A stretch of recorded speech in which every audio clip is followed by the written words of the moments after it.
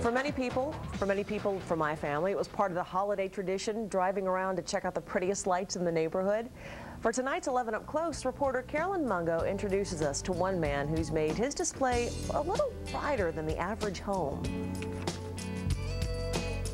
Yeah, that looks like that's good. Make sure that he doesn't have any water in him. Every neighborhood has one. This is another thing. This is my star repositioning rod here. A guy who goes a little crazy at Christmas time. So you just take this little bar and twist it like that.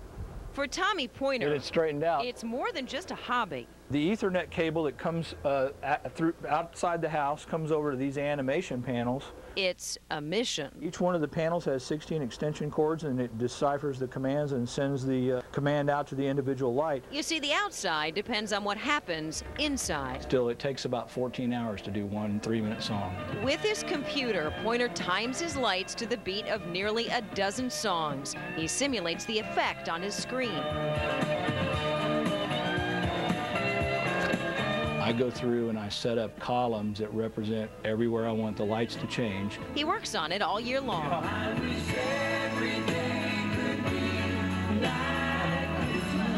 I went to a convention last year in Tennessee and trained with some of the best people in the world that do this. He even built his own FM transmitter, so when the sun goes down, all you have to do is turn the corner and tune in.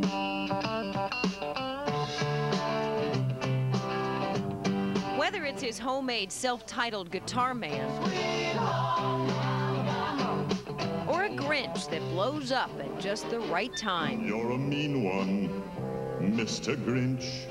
These aren't just Christmas lights.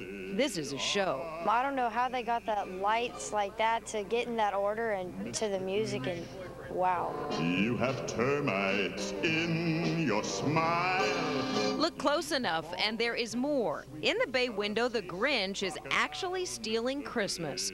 Poynter loves to go out and get reaction. If you kind of watch, he's taking my tree, my presents, all my stuff, messing everything up. So 64 separate circuits, 15,000 lights, lots of love. My kids call him my boyfriend now because I like Christmas decorations and we're not allowed to do that much at our house.